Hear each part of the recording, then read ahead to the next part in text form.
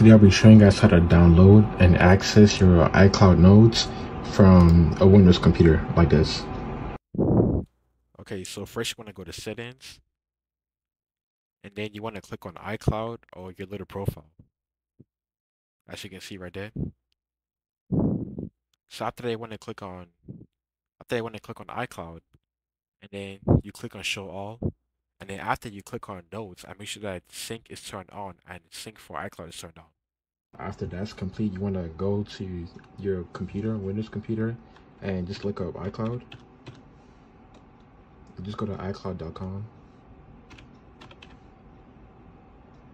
iCloud.com, search, and then you basically want to sign into your iCloud. After you sign into your iCloud, you're gonna get to a page like this.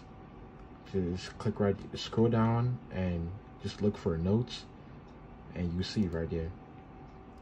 And if you're gonna use notes a lot on your Windows computer, I recommend downloading making a desktop shortcut for it. So I would recommend you click right there, click on more tools, and then go to create shortcut.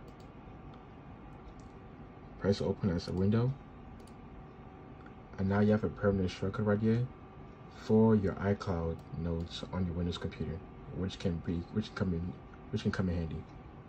They help you. I hope you enjoyed the video, so please like and subscribe, and peace.